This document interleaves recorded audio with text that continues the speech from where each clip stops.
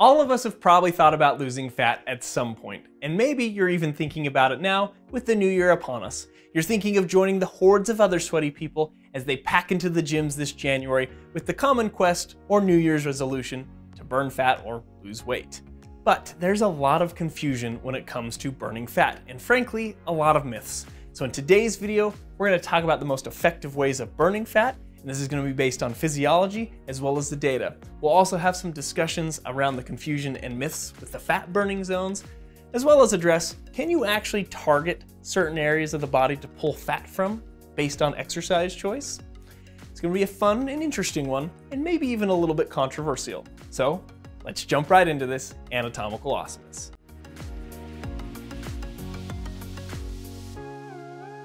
So a few quick key points when it comes to fat. Fat is often referred to as adipose tissue, so I'm going to use those terms interchangeably. And adipose tissue is found in various places throughout the body.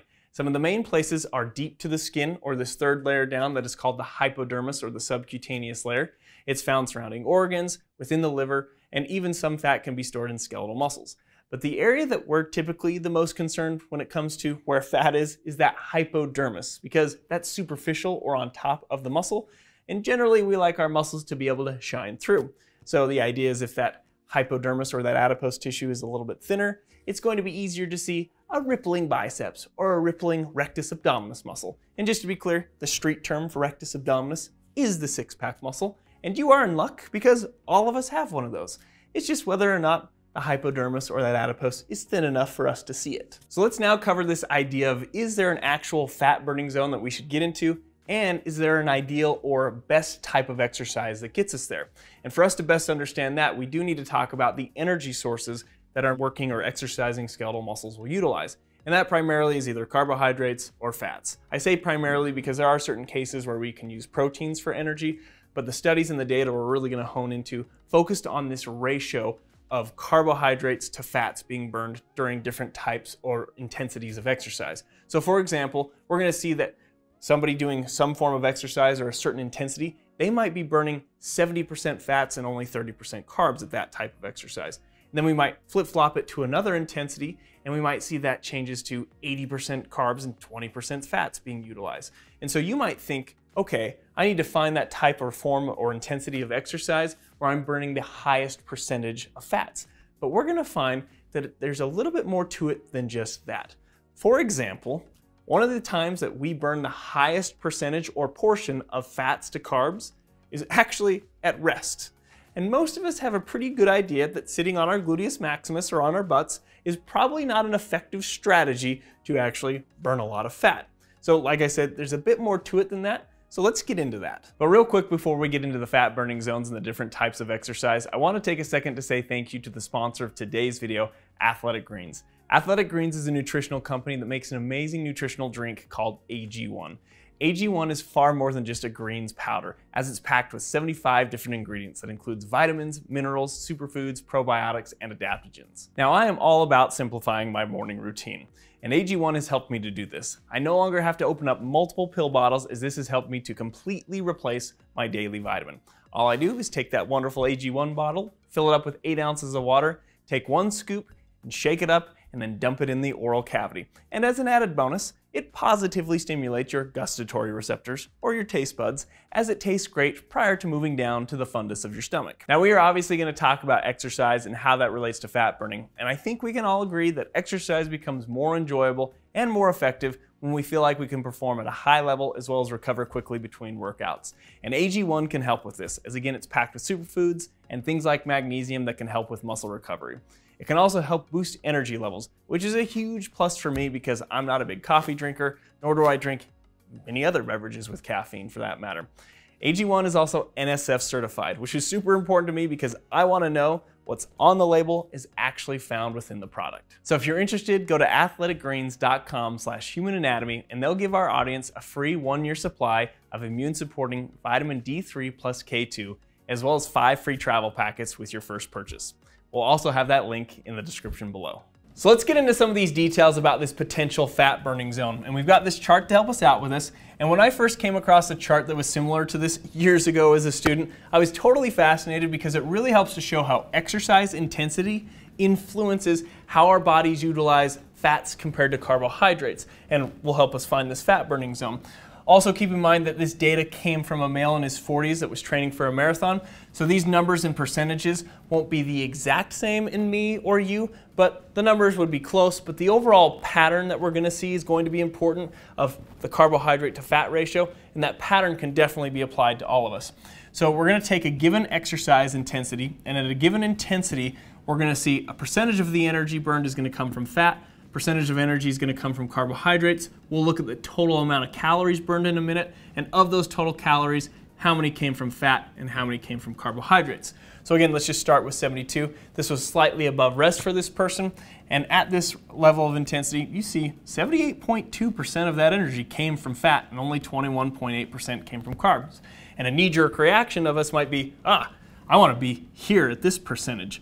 But again, as I alluded to earlier, being at rest or slightly above rest probably isn't the best strategy for burning fat or losing weight in this case. And the ratios are only part of the story. We have to look at this total amount of calories burned, and we only burned 1.4 in this case, 1.1 of those coming from fat and 0.3 coming from the carbohydrates. But let's see what happens when we increase the intensity. We jump up to 127 beats per minute, and look what happens to the percentage of fat utilized. Jumps down to 40.8%, where the carbs jump up to 59.2%. So again, knee-jerk reaction, you might be thinking, I don't want to do that if I want to burn fat. But again, I know I'm a broken record here. The ratios are not the only thing. We've got to look at the total. We went from 1.4 all the way up to 11.5. And that 11.5 is such a big increase that even 40.8% of that 11.5 still gives us a total of 4.7 of those calories coming from fat, which you can see is definitely better than the 1.1. And obviously the carbohydrates are going to go up, mirroring that percentage increase for the carbohydrates at that intensity. If we continue to increase the intensity, what happens? 138, we see the percentage of fat utilized continues to go down, the percentage of carbohydrates utilized continues to go up. Total calories burned are always going to continue to go up when we increase the intensity, which will be important a little bit later in the video. But again, of that 13.4, 37.4% of 13.4 gives us 5. So we continued to increase the total amount of fat that we burned at this intensity compared to this intensity. Now, this is only going to continue to a certain point, and we've pretty much reached it with this graph, because as you can see on the next line down, as we increase the intensity further, that percentage continues to drop for fats, the percentage continues to increase for carbohydrates utilized, total caloric intake, makes sense, is going to continue to go up. But 30.6% of 14.2 only gives us 4.4. So this is better than this, definitely, but it's not even better than these two levels of intensity.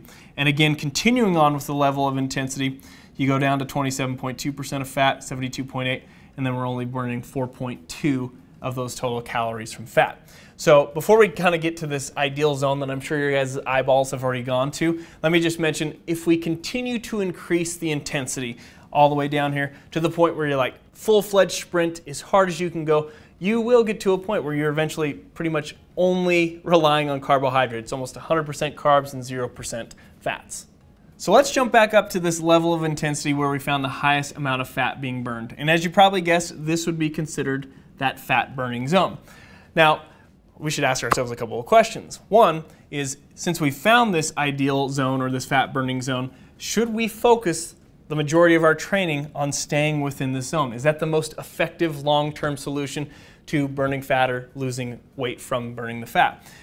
And if that is the case, how do you get in this zone? And what I mean by that is, you can't just tell everybody just to go to 138 beats per minute and you're going to be in this fat burning zone, because heart rate and where the fat burning zone is within you depends on various factors. Things like age, genetics, gender, and even fitness status influences where this fat burning zone would be within you.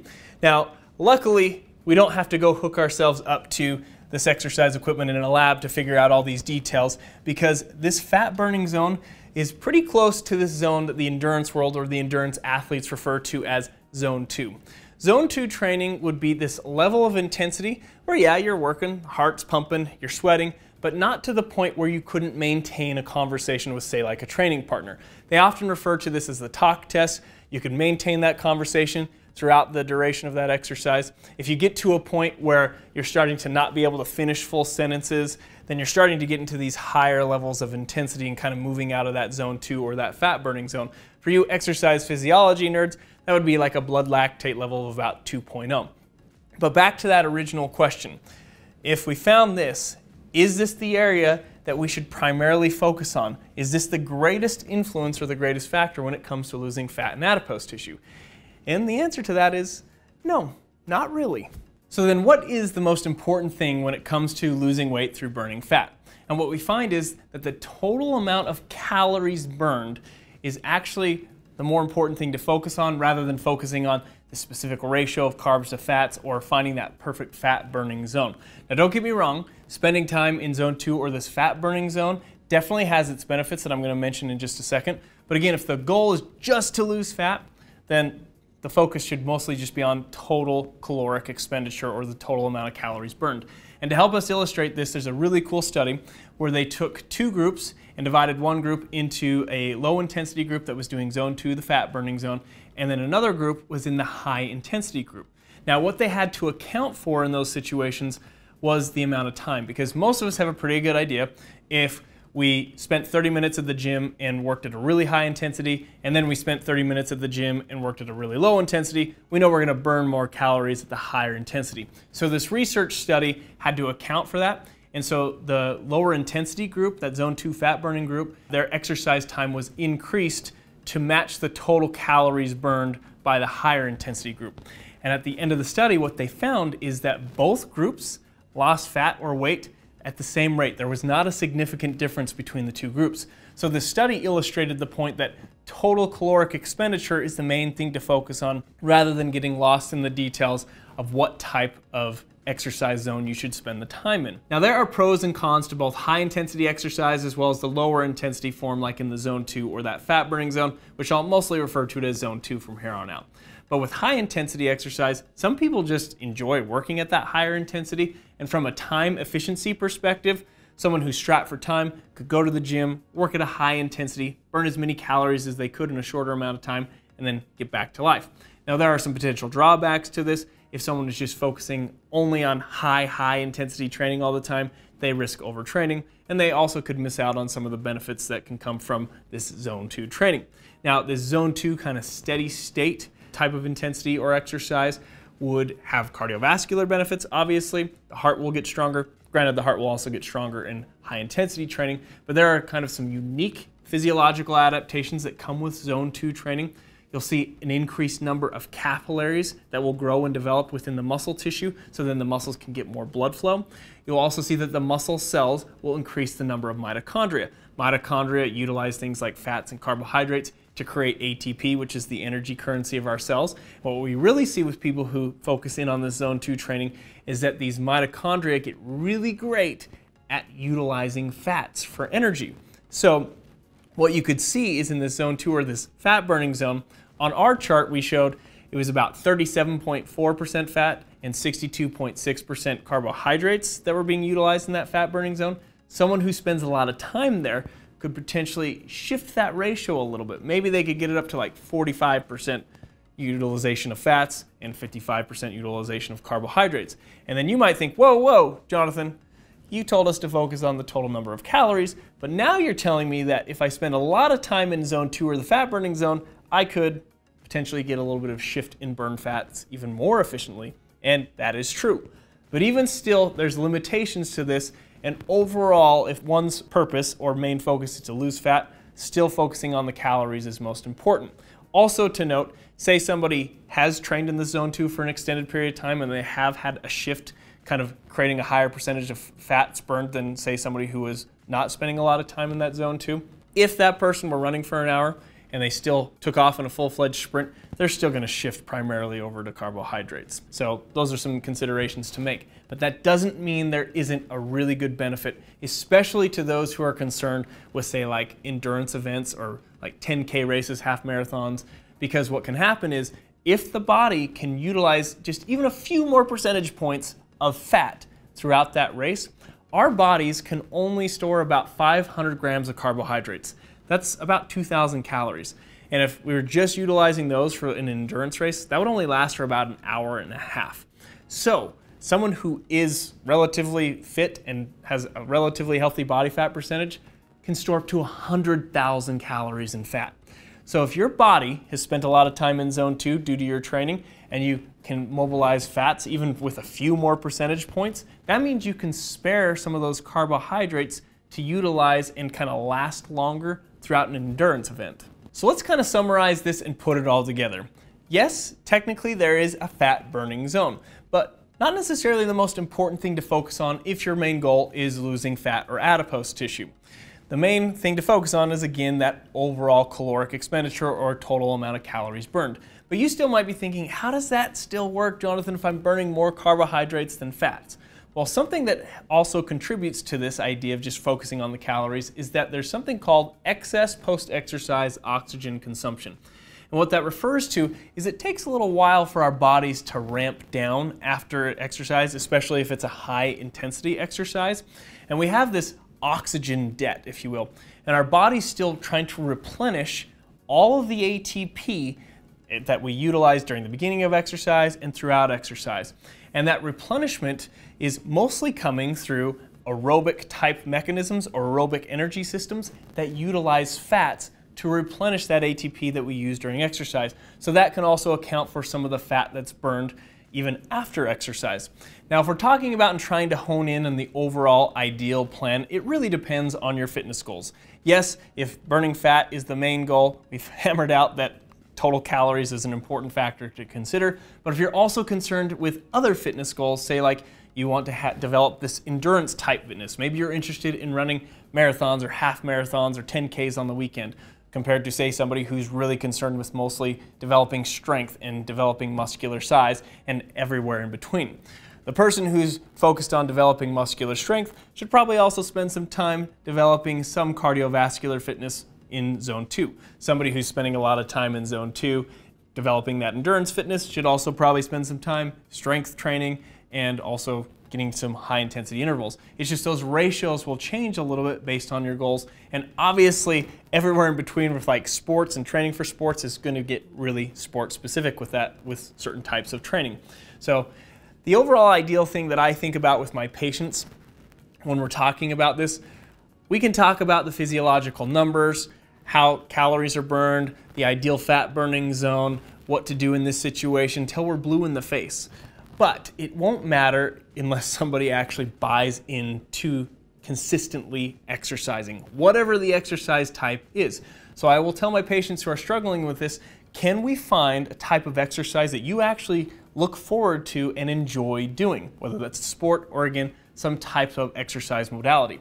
And once we can hone into that, let's get good at being very consistent at that. And then we can tweak and refine it with some other things as necessary. But again, that's the most important thing. Consistently exercising and burning those calories if, again, we're talking about fat loss. And I almost forgot to mention, can you influence where your body pulls fat from based on exercise choice? For example, if you wanted your rectus abdominis or your six-pack muscle to be more visible, could you do a whole bunch of crunches and get your body to mostly pull fat from that area? Unfortunately, the answer is no.